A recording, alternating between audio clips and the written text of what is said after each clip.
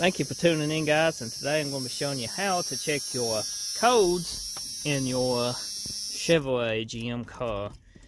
And it's pretty simple.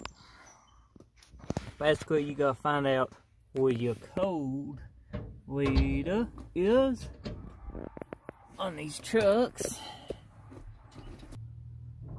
Now, it will be two terminals you want to cross over, and it will be the two right here. Over from this. If this is facing the other way, it'll be the two on the other. You want to be these two right here. So you need to get you a piece of wire or bobby pin or something and cross those two over. So I got a bobby pin right here with the sides pretty well filed so they make contact.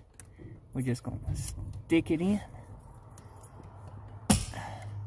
Just like so. Now you can come up here to the truck, turn the key on.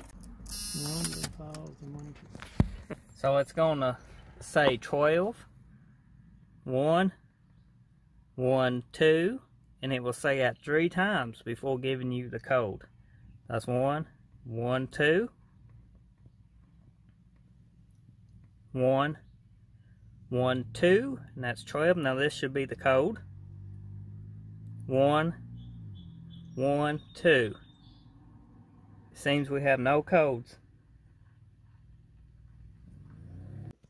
Thank you for watching. I hope you found this video helpful. Just count the numbers and it will tell you the code if it's 13. But if it says 12, it just means like you're good to go.